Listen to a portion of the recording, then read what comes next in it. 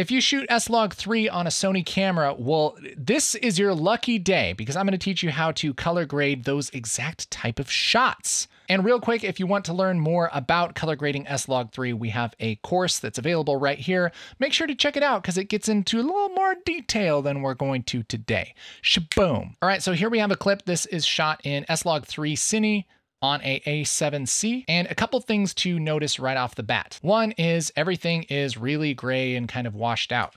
That's because of the S-Log3.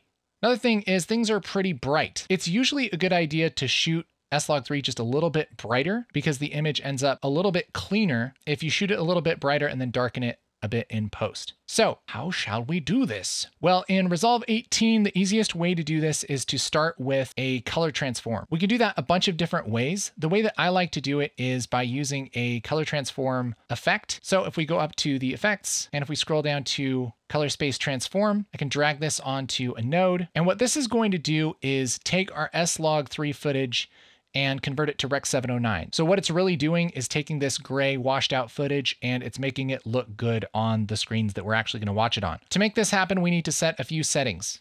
Here in the input color space, we're going to go to S-Gamut 3 Cine, input gamma, Sony S-Log3, output color space, Rec 709, output gamma, Rec 709. We can leave tone mapping, gamut mapping, let's say saturation compression, and we're all done. Now I'll get rid of our effects here.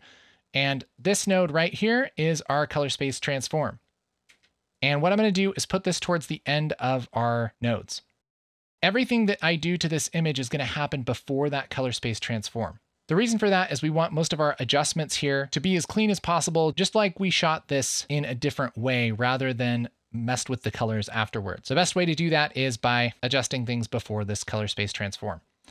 So I'll select this node and hit Shift S on the keyboard. That's going to make a serial node before that node. And I'm just going to fix things that I don't like. The very first thing is everything's really bright, and we kind of already discussed that. So what we can do is take down the brightness of the entire shot with this master wheel under the offset. If I grab this and drag it to the left, or just mouse over it and roll down with my scroll wheel on my mouse, this is going to give us an image that is going to look a lot like it would if we just expose this down a little bit. The difference is we're going to have a much cleaner image doing it this way than we would have if we actually would have shot this a little darker, which is pretty crazy. So I'll push it down something like that. So here's where we were, pretty bright, and here's where we are now, a little bit darker. So I'll take this node and I'll label it exposure, and I'll make a new node by hitting Alt S. That makes a new serial node. You can also right click and say add node, add serial.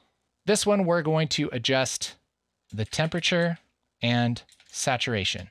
Now, you can kind of do these in any order you want. This is just the order that I like. I like to do exposure first because that's going to make the biggest difference, and then temperature and saturation because that's kind of like the second biggest difference.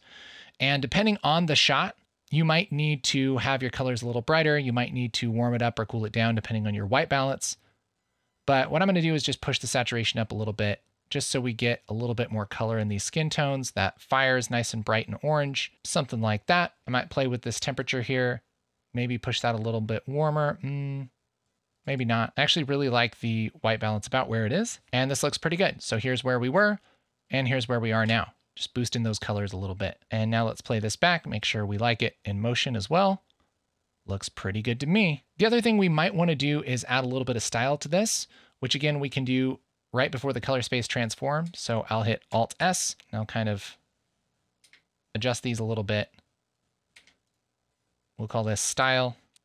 And maybe I'll add a little curve here, just a little S curve, just to give this a little bit of contrast, make it pop a little bit, something along those lines. Maybe I even want to make these shadows a little bit cooler. Great way to do that is in the log wheels here. So I'll click on this little log button here, and I can just take the shadows and just push them a little bit cool. The difference between the shadow control and the lift control, if I go really far on the shadows, it's only going to affect the darkest parts without affecting the midtones as much, and definitely not affecting the brightest parts. And we can decide how much we want this shadow to affect by using this lower range control right here. If I scroll back and forth on this, I can have it just adjust nothing, or I can roll it up and have it just adjust the darkest parts. Of course, this adjustment is just way crazy, but we have a lot of control over what part of the image we actually want that shadow control to mess with. And so maybe we'll leave it about where it is But I'm just going to push this a little bit cool and then play with the range a little bit just so we barely notice it coming in. So here's